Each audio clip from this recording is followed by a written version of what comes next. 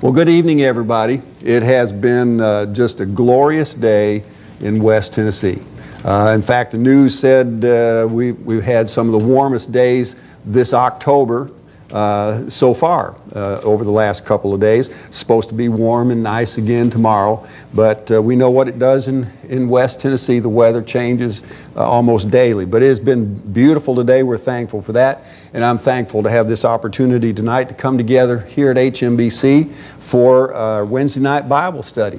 We have a little larger crowd this evening than we had last week, and I expected that, anticipated that, and hopefully we'll grow gradually. And I just thank the Lord for you all. We have some children here tonight. Brother Trey Cruz is with them, and so we're thankful for all of those blessings. Now, last Sunday morning, we had a rainy Sunday, and we had some problems with our FM transmitter. My neighbor Audie called me Sunday night, and he said, well, he said, you kept fading in and fading out. And I thought, well, I had my microphone with me every step I took, and but the transmitter went a little haywire Sunday. Harold and I spoke about it, initially thought maybe it was the rain that was causing it, but Brother Harold came over here Monday morning, and we're blessed, folks. Brother Harold is just, he just got a handle on all this electronic stuff, but he figured out we had a bad wire. So for the benefit of everybody that will watch this video, if you've been sitting in your car or in the parking pavilion or here in the meditation garden, we think we've got the problem worked out. So hopefully we won't have that difficulty anymore. And then I'm going to send out a one call to make sure that we make contact with as many people as we can about our FM transmitter. Hopefully the problem is fixed, and it's been working out very well. So just make a note of that.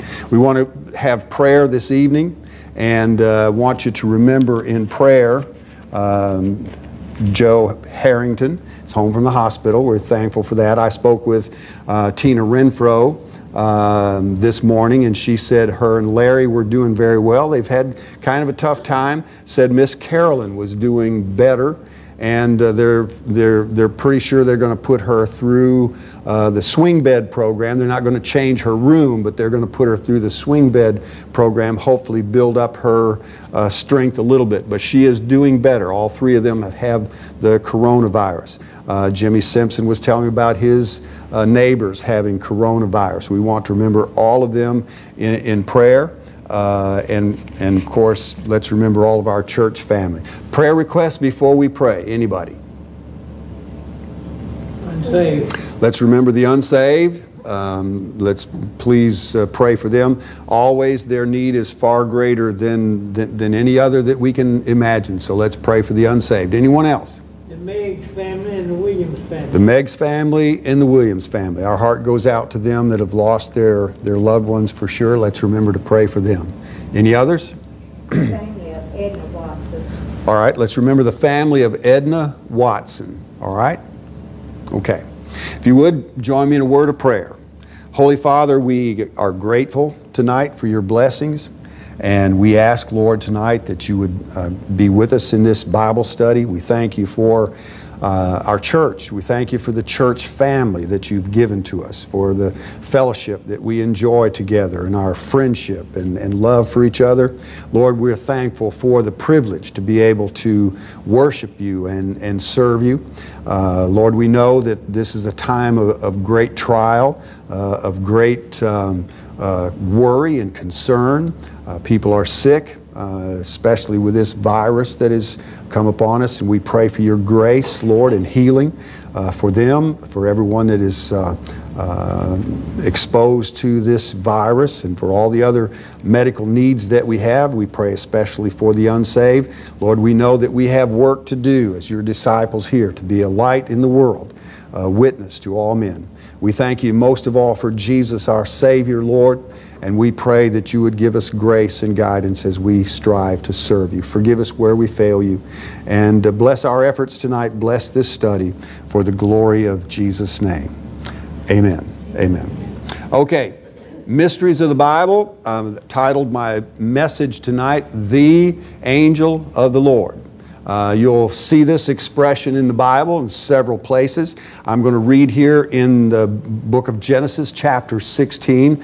We read these verses, I think, a few weeks ago, but this will bring us back in contact with this expression, the angel of the Lord. This is the first time that it appears in the Bible. In fact, the matter is, it is the first time the word angel appears in the Bible. Now, when you read in Genesis chapter 3, as that chapter closes, when the Lord drove Adam and Eve out of the garden, cherubim were placed there. The word cherubim, of course, we know from our study, is referring to angels. But this is the first scripture where the word angel, literally the word angel, appears in Scripture. Genesis 16:1 tells us, now Sarai, Abram's wife, bare him no children, and she had a handmaid, an Egyptian, whose name was Hagar. And Sarai said unto Abram, behold now, the Lord hath restrained me from bearing. I pray thee, go in unto my maid. It may be that I may obtain children by her. And Abram hearkened to the voice of Sarai.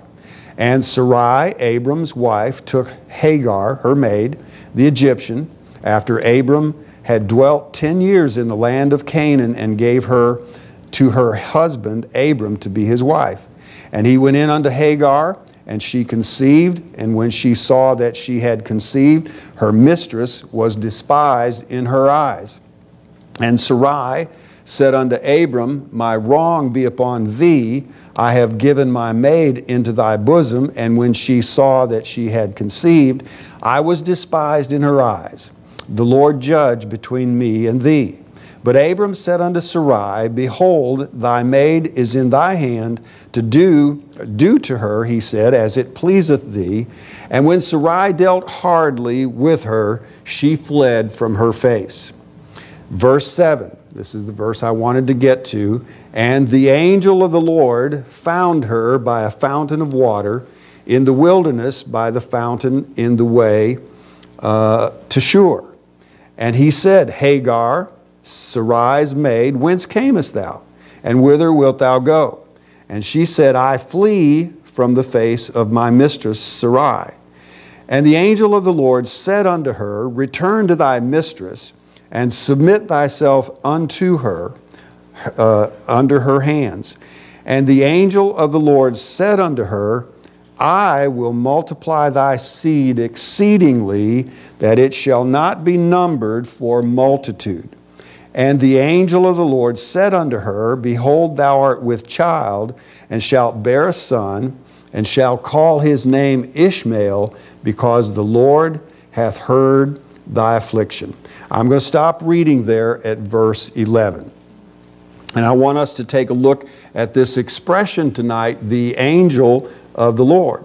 And as I mentioned earlier, you see this expression several times, particularly in the Old Testament. Now, I mentioned the benefits of Bible study. You know, there's no substitute, brothers and sisters, for personal Bible study. If all we're doing as far as the Bible, and I'll say this, I will confess, you know, I grew up in a preacher's home, and I was grown, and I never really seriously attempted to read the Bible growing up. I had a Bible, and it was there, could have read it any time, but I just made no serious effort to do that. In fact, the matter is, when I was called in the ministry, you know, I was pretty much biblically illiterate as far as my own personal study was concerned. What I knew about the Bible was simply what I had heard somebody else say. And if that's all that we're doing in our Christian life, we're missing the boat. You know, there's just no substitute for personal Bible study. Now, there's benefit for corporate Bible study, which is what we're doing tonight. But personal Bible study is vastly important. You know, you need a space at your home somewhere where you can go, you know, get away from distractions, clear your head, where you can sit and read and study and meditate on God's Word. God speaks to us through His Word, you know. And so personal Bible study is of the utmost importance. However, group Bible study, they have their own benefits. In the course of this study, as we've been studying about different types of angels, Nan has asked me several questions at home. We've not been together in a group session, so she's been firing away questions at me. Well, did you think about herald angels? And that's a word that sticks in our mind as being biblical. Or the death angel, and that terminology, the death angel, is something that sticks in our mind that we think should be biblical. But as we discussed last week, those expressions exactly like that, they're not in the Bible.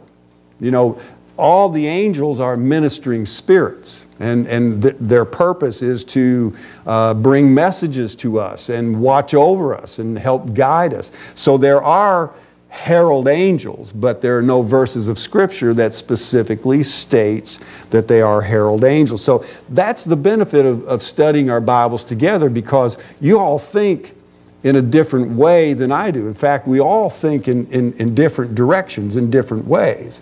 And everybody has questions, It's just kids that come into the world, one of the first words that comes out of their mouth nearly is why. Why is the sky blue? Why is the grass green? And we all have questions. And what those questions do, you've heard the saying, there are no dumb questions, there are just dumb answers. People's questions gets us thinking in a different direction, looking in a different direction. And very often, brothers and sisters, being able to look or see in a different direction or perspective is extremely valuable. So that's the benefit of our coming together and studying the Bible together. Praise the Lord, and we're here tonight. Guardian angels is another one. We all talk about have talked about or heard about guardian angels. I've told the story many times about the black preacher who said he had 2 guardian angels and he knew what their names was, and he quoted Psalm 23, surely goodness and mercy shall follow me all the days of my life. And it's not out of the realm of possibility that there's an angel named Grace or an angel named Mercy. Who knows? But this idea of guardian angels is planted firmly in our mind, and a lot of times we just get to thinking, well, it is biblical, when actually that terminology is not biblical. Another point that I want to make here in Bible study, you've heard me say this as well, a rule of thumb. What's a rule of thumb?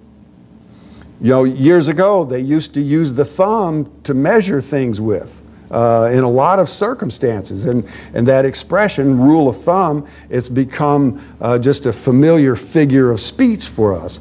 A rule of thumb is a vital principle, and one of the vital principles or rules of thumb for Bible study is context is king.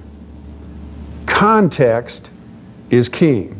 You're going to see that in this study tonight, that the context of what we're reading about dictates what we're actually describing or talking about. This word, this expression, the angel of the Lord, you'll find it in several different circumstances, but it's the context of what you read that in that dictates exactly what it means, okay? Context is king. The time period, the setting, the literal or symbolic. Sometimes we might read scripture that are to be understood and applied literally. Sometimes they're to be understood or applied symbolically. And that context will dictate the exact meaning of what is said. And whenever we're reading our Bible, we have to try to get our minds around exactly what is being said in the time period in which it was written. Because 2,000, 4,000 years later, our understanding of the same words might be totally different than what their understanding of the same words meant. We all know tonight, don't we, that words change their meaning over time. You've heard me say this, don't throw away your old dictionaries. Why? Because the original meaning of a lot of words are in those old dictionaries, not the new ones. Words become obsolete. They become archaic. You know, the literal meaning of the word becomes archaic. It becomes out of use because it's not used in the same way in our time period. So that's just a rule of thumb. Context is king. And we're going to take a look at the context here of this expression, the angel of the Lord. Guardian angels, though not mentioned specifically in Scripture, the concept is fully fixed in our minds. We know that. In 1st and 2nd Kings chapter 6, Elisha, he saw, you know, his servant. They're surrounded by the enemy. And his servant says, Master, what are we going to do? And Elisha the prophet prayed that the Lord would open his eyes, and that servant saw the mountains around them filled with angels. And those angels, that army of angels, was sent there to do what? To guard them, to protect them. But the expression guardian angel is not there. But that's just one example. In Mark chapter 4 and verse 11, when Jesus went through the 40 days and 40 nights of fasting and praying in the wilderness, and the devil came and tempted him. At the end of that time period, and finally the devil left him because the Lord resisted his temptations, and he resisted those temptations by telling the devil, it's written. You know, he quoted Scripture. It's written in God's Word. This is what we should do. You know, we're to worship God, and Him only shall we serve. And at the end of that temptation, the devil left him. And then the Scriptures tells us that the angels came and ministered unto the Lord. You know, and even in that role, brothers and sisters, those angels were guardian angels. They were looking out for the Lord's welfare there in that temptation. Now, we find several verses of Scripture, you know, that tell us, and when the Lord quoted that Scripture, it is written, you know, thou shalt worship the Lord, and Him only shalt thou serve. He was quoting from Psalm 91, verses 11 and verse 12. Or when he was told, you know, cast yourself down. The Psalm 91 tells us this, and the devil says, cast yourself down because it's written that the Lord has given His angels charge over you, lest you should dash your foot against a stone. That's found in Psalm 91, verse 11.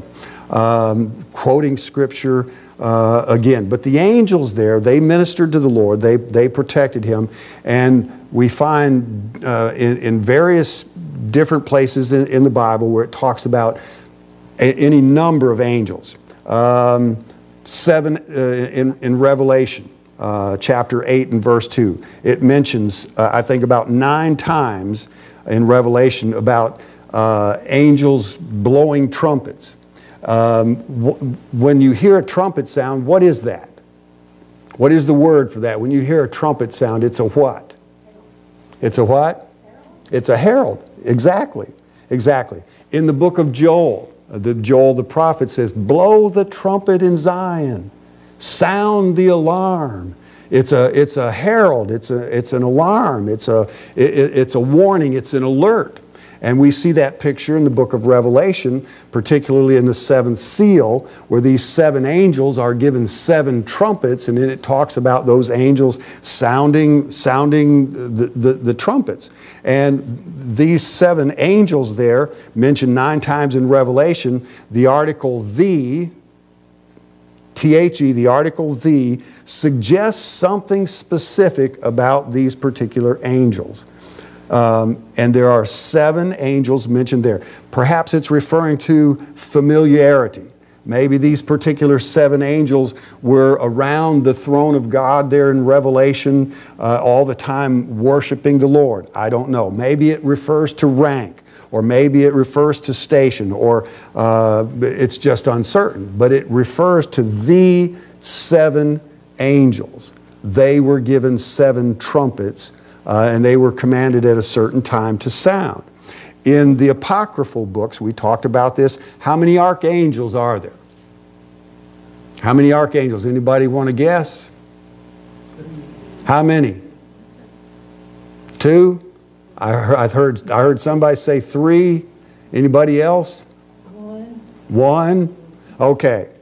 The only angel mentioned in Scripture specifically as being an archangel is Michael. Michael, okay? Now, in Bible study, what can we rely on as being the absolute truth? The Bible. You got the right answer, the Bible. Well, in the book of Enoch, this is an apocryphal book. We've talked about these books that are included in some translations of the Bible in between the Old and New Testaments, the Apocrypha. There are several of them. In the book of Enoch, there are 7 specific angels mentioned there, referred to as archangels, okay? I can't pronounce their names very well, but they're listed in the book of Enoch in chapter 20 and verse 7. Raphael, Raguel, Michael, Sariel, Gabriel, Remiel, that's the names given. But we cannot say absolutely for certain that that's true because this particular book is not recognized as being inspired Scripture. Biblically, the only angel that we can absolutely say is an archangel is Michael, because he's the only one that's mentioned in God's inspired word. Then again in Revelation chapter 7, there's referred to 4 angels standing at the 4 corners of the earth. Is the earth square? No, it's not square, is it? When it's referring to the 4 corners of the earth, most logically it's referring to north, south, east, and west. And Revelation talks about these 4 angels standing at those points on the earth there in Revelation. There's no article here, though, like the 7 angels. In Revelation chapter 7 and verse 1, it just speaks about 4 angels standing at the 4 corners of the world. So the difference is between the 7 angels is this little article, the. You know, that word the gives some specificity, if I'm saying that word correctly. Some significance. Some significance. But the 4 angels, there's no article the in connection with them. It's just referring to 4 particular angels. I don't want to use the word average or ordinary because there aren't any angels that are average or ordinary. But there's nothing there in the context of that that says these particular angels are anything extraordinary. Do you see what I'm saying? Now, when it comes to in the first chapter of Revelation, John is on the Isle of Patmos. He says he's in the Spirit on the Lord's day. He hears a voice behind him that speaks to him, and he says, I am Alpha and Omega. And of course, we know who's speaking there. And John says he turns to hear the voice that's speaking with him, and he sees this person that is all engulfed in this brilliant light. He describes the person of Christ as being like he's on fire nearly. His hair is white, his feet like burnished or burning brass, his eyes like flames of fire, and he's clothed in white. And he says he's walking in the midst of the 7 golden candlesticks, and he says he's holding in his hands, I don't know if you can see maybe in that image there, that he's holding in his hands 7 stars, okay?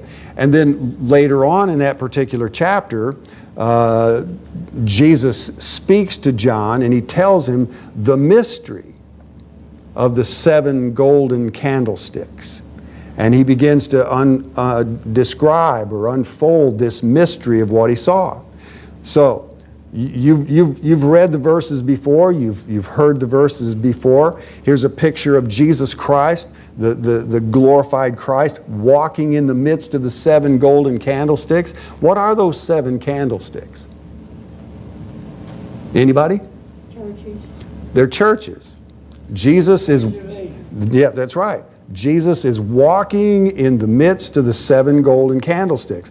Revelation chapter 2 and Revelation chapter 3 follows with an individual letter that the Lord commands John to write to these 7 churches. And he tells him in the first chapter, the mystery of those 7 golden candlesticks are the 7 churches of Asia. Now, here's a picture of a map of Asia Minor. It's modern-day Turkey, and where those churches might have were located kind of in a circular pattern. And the Lord says the mystery of those 7 golden candlesticks is the fact that they are 7 churches. And then He's commanded to write a letter to each one of those churches. I'm going to back up just a little bit. And He's holding in His right hand 7 stars. And the Lord tells him that those 7 stars are what? Did anyone remember? Those 7 stars are the angels of the churches, or the angels of those candlesticks. All right? So in the context of what we're reading here, are we literally talking about angels? These awesome, powerful, spiritual creatures. Are they literally angels? Or are they something else? I see eyebrows going this way. They're literally angels, I'm hearing them say. Well, I'm going to tell you, most biblical scholars believe that those 7 angels of the 7 churches are pastors. They are the messengers of the church. Now, don't misunderstand what I'm saying here. Pastors are not angels, okay? But in this particular symbolic context, those 7 golden candlesticks represent 7 churches. And those 7 stars are 7 angels or 7 messengers or 7 pastors of those churches, okay? You can check that out if you want to, but most biblical scholars refer to them as being the pastors of those churches. And John is given a message to send to each one of those messengers to deliver to each one of those churches. And they carry a powerful message even for the churches today. Now, let's back up to Genesis chapter 16. We're reading about here Abraham and Sarah. Before their names were changed, it was Sarai and Abram, but it's literally Sarah and Abraham. You know the story. Sarah's barren. She can't have any children. She knows physically she's not able to have children, even though God had made a promise that they would have. She gives her handmaid, Hagar, to Abraham at that particular time, which in that culture, you know, it would offend our culture today, but in that culture, it was a common practice to do. And Abraham has a child with Hagar, and that child's name is Ishmael. We know who he grows up to be. He is the father of all the Arab countries, Arab nations that exist in the world today. There's prophecy here that I did not read to you where the Lord reveals to Hagar that her son, Ishmael, is going to be a wild man, that he is going to live in conflict with everybody around him. Gee, did that prophecy come to pass? It absolutely has, hasn't it? And folks, listen, in our world today, we can see this scripture here in Genesis chapter 16. We can see it fulfilling. We can see it fulfilling. And the descendants of Ishmael have lived in conflict with every nation and every people around them ever since this time. It absolutely was fulfilled. But the thing I want you to see here, you know, we've been studying about angels, and here it talks about the angel of the Lord. And the question that I want to ask you in this context, are we talking about an ordinary angel? Are we talking about one of these winged creatures that, you know, the seraphim or the archangel? Are we talking about one of those creatures, or are we talking about somebody else? I think it's somebody else. In the context of what we're reading, is this literally just an angel, or is it somebody else? Let me give you some examples here. In Genesis chapter 18, We read this a few weeks ago. Abraham's sitting in his tent, and he notices coming down the road 3 men. And Genesis tells us that it was 3 men. Abraham's curiosity is aroused. He gets up and he runs down the road to meet these 3 men. And he bows on the ground before them, and he calls one of them Lord. Okay? Never in the context of those 3 men visiting Abraham does it mention the word angel. But in Genesis chapter 19 and verse 1, 2 angels just happened to go down and show up at Sodom and Gomorrah. Well, in their visit with Abraham in Genesis chapter 18, one of them says, "Shall I hide from Abraham that which I do?" And you know the story. Abraham begins pleading with him for Sodom and Gomorrah. And he's literally pleading with who? An angel? Or is he pleading with the Lord? He's pleading with the Lord, isn't he? Yes. And we understand that from the context that it's written. He's pleading with the Lord. Okay? In Genesis chapter 16 here that I read to you tonight, notice in verse 7 where it says, "And the angel of the Lord found her, Hagar, by the fountain of water." And he begins to speak to her. And in this context, he tells her, this angel of the Lord says to her, "I will bless thy seed." I'm going to bless your seed. Well, the angel of the Lord didn't tell her, "The Lord is going to bless your seed." That angel of the Lord said, "I'm going to bless your seed." And that angel of the Lord revealed to her that her son was going to be a great man, that he was going to be a wild man, and that he would live in conflict with everybody else. And so in this context, brothers and sisters, we're not talking about an ordinary angel. In this context, I honestly believe we're talking about the Lord himself. The same way as it was in Genesis chapter 18 when Abraham sees these 3 men. Now, when you go over in the book of Revelation and an angel of the Lord appears to John the Revelator in Revelation, John said he fell down and began to worship that angel. He fell down at his feet to worship the angel. What did that angel do? Do you remember? In the book of Revelation, what did he say? Don't do that. Don't do that. Why? Because he said, "I am one of thy fellow servants."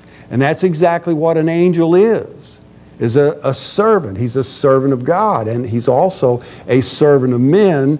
And we understand from the context of that, brothers and sisters, that we're forbidden to worship angels. There are people in the world, sadly, that do worship angels, but according to the Scripture, we're forbidden to do that.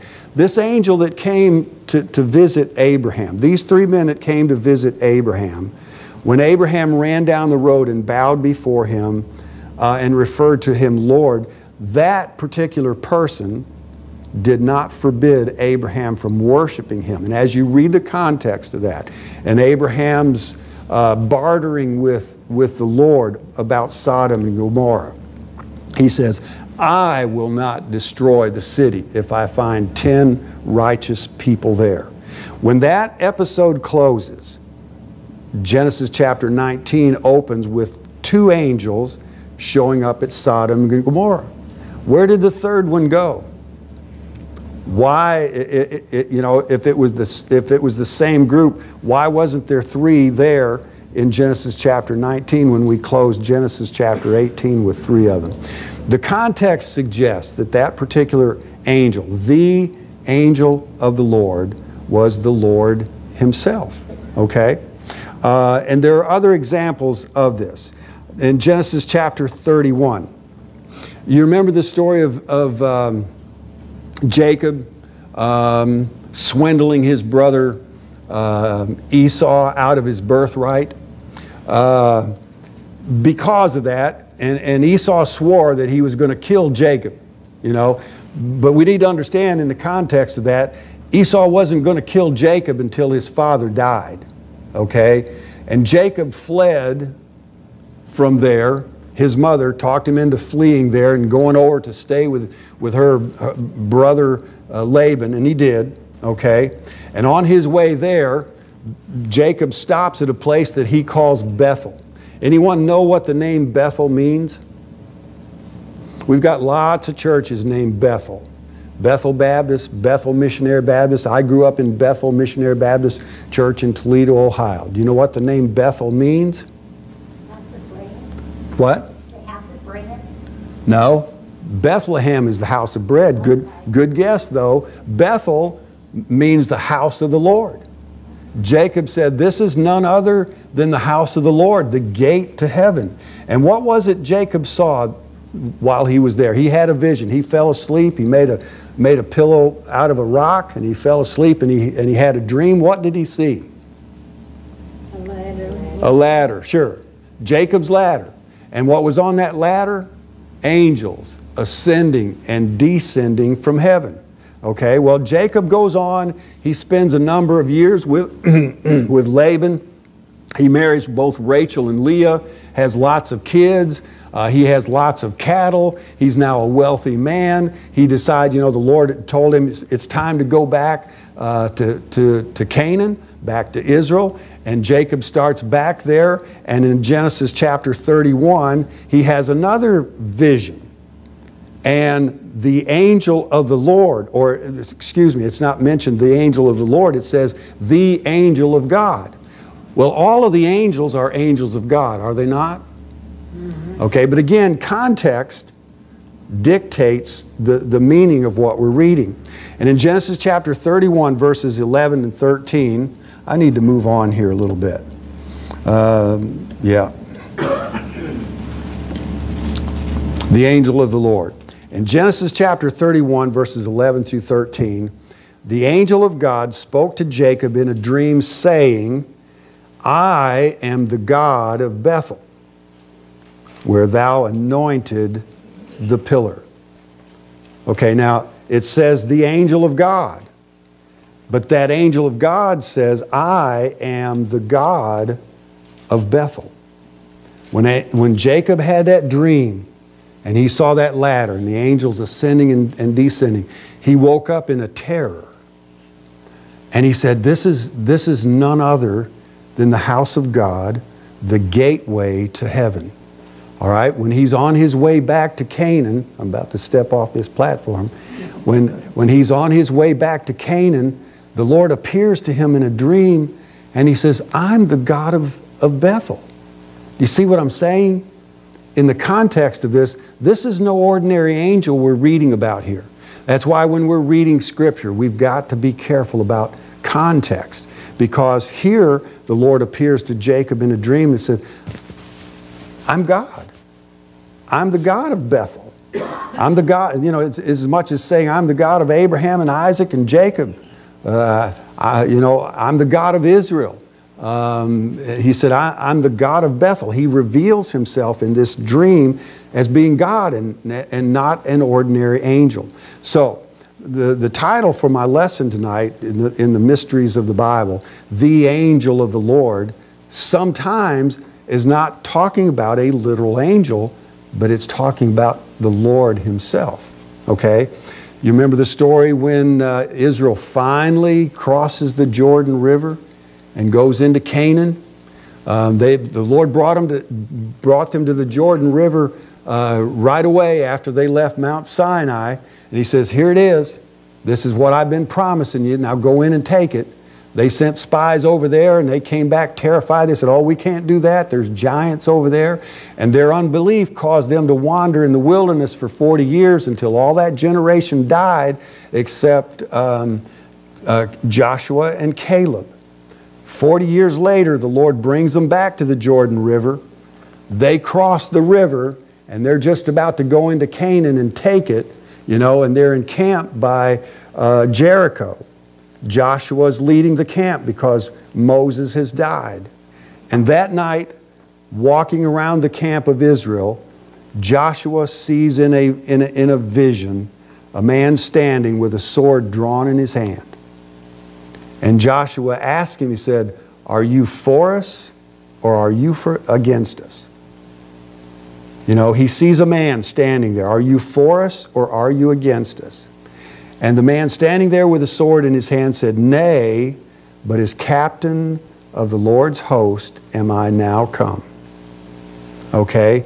It doesn't say in there that he's an angel of the Lord. It just simply, he refers to himself as the captain of the Lord's host.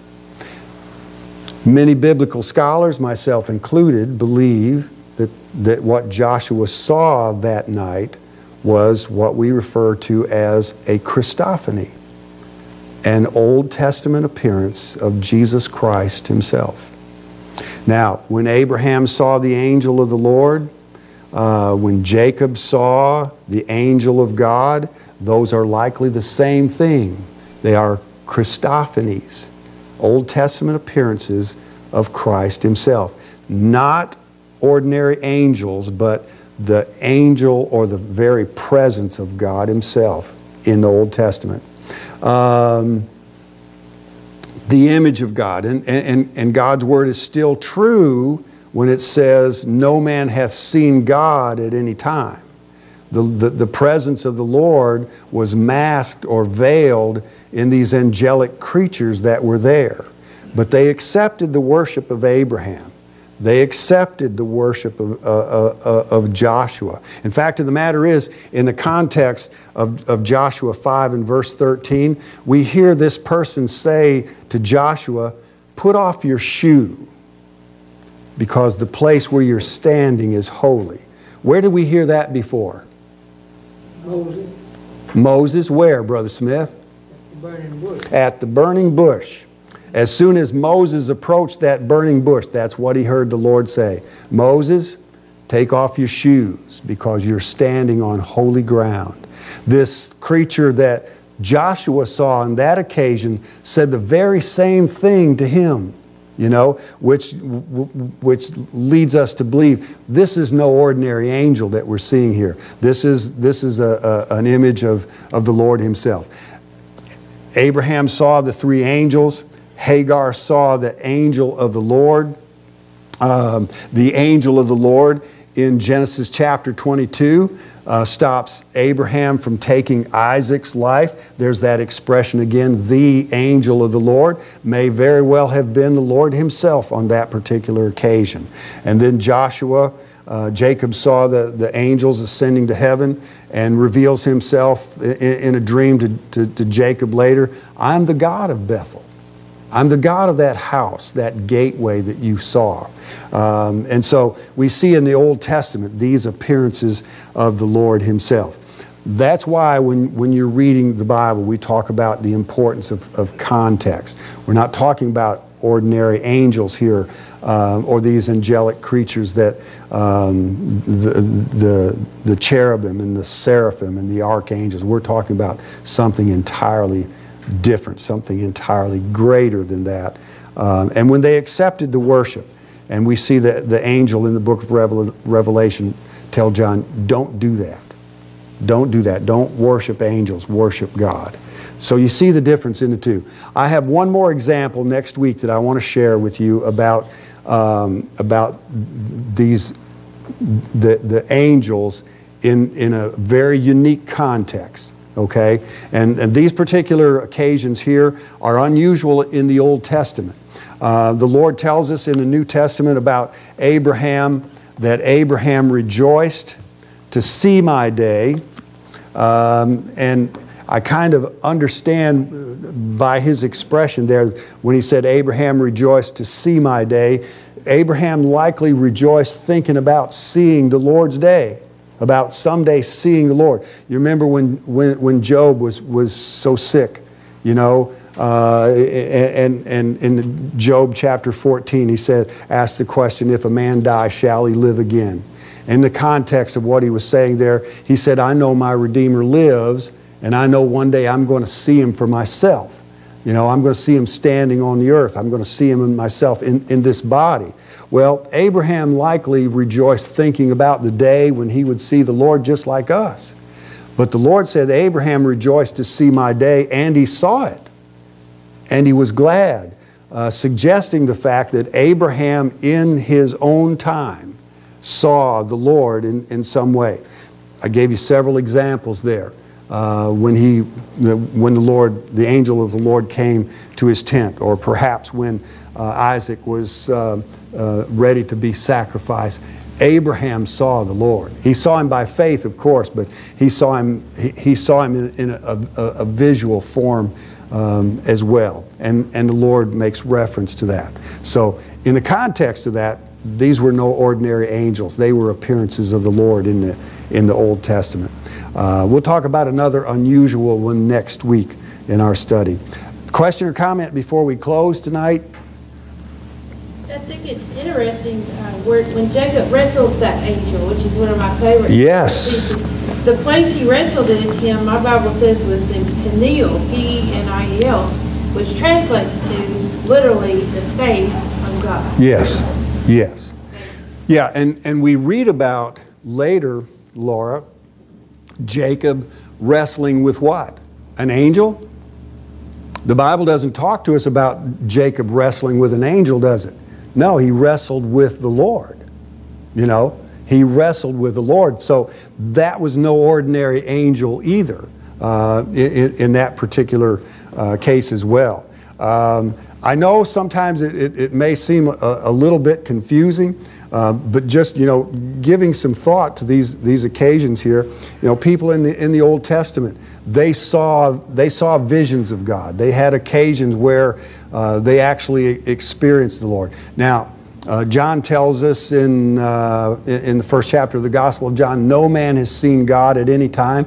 I haven't seen him, but I've had occasions in my life, a few times, where, I mean, you know, I just felt like I am right in the very presence of God himself.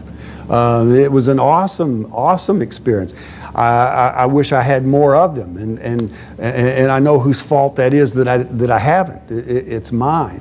And I mentioned Sunday that we live beneath our privilege. You know, that's the benefit, brothers and sisters, of personal Bible study, because sitting at home by yourself with your Bible, you know, your head cleared of all the cares of this life, and reading and meditating on God's Word. That's the way God speaks to us. That's the way God reveals himself to us. That's the way we experience the Lord. And I mean, sometimes it just feels like God just moves right in, right next to you, you know, and you're there in the presence of the Lord.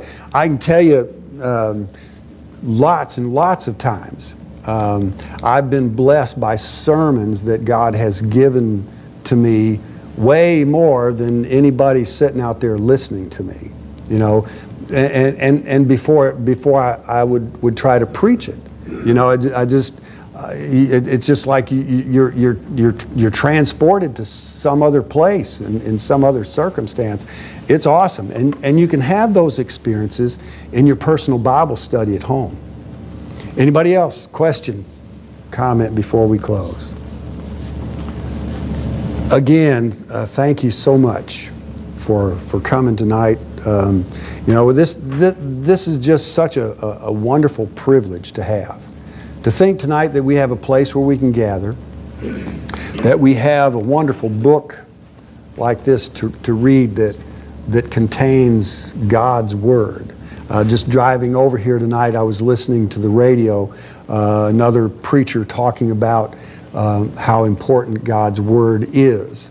And he said, you know, this is of course God's written Word, but this is the mind of God written on these pages, how God thinks and how God is, and we can sit and read and meditate and just, I don't know, just breathe that in. You know, God's life, His very power and holiness is breathed into these wonderful words. And look, one of these days the Lord's coming, you know, in the clouds of glory with all those holy angels with Him. His presence is going to outshine the sun. We talked about these angels being angels of light. Well, Jesus' light is going to far outshine those 100 million plus angels when they come from glory. That's going to be something to see, something to see. Let's pray together. Lord, thank you so much for your glory, for your goodness, for your grace. Lord, it's interesting, it's fascinating to us to study about these marvelous creatures that you made that are sent down here, Lord, to minister to us, lowly, unworthy, undeserving sinners, but people that you have blessed so abundantly, Lord. And God, we know one day we'll see them all, and we'll be amazed by their glory, their beauty, their awesome power. But God, how wonderfully blessed we're going to be when we see your glory that outshines them all. And we thank you, Lord, for the glory that shines in our heart even now, even though that we've not seen you face to face. Lord, it's a wonderful privilege just to think about that time, Lord, when we'll be gathered together in your presence. Lord, help us in this time of difficulty and darkness and depression. Help us, Lord, to shine as lights in this world of darkness. We know that you gave to the angels a luminous body of light. But Lord, you've given to us your light. And we pray that you would help us, that your light would shine in us and shine in this world of darkness, that it might help somebody along the way come to know you as Lord and Savior. Bless all of these that have been mentioned tonight, Lord, in need of healing, especially remember the unsaved. Bless us and use us, we pray, to accomplish your will and purpose. And we'll praise you for all these things. In the name of Jesus, we pray. Amen. Amen. God bless you all. Thank you again for coming in.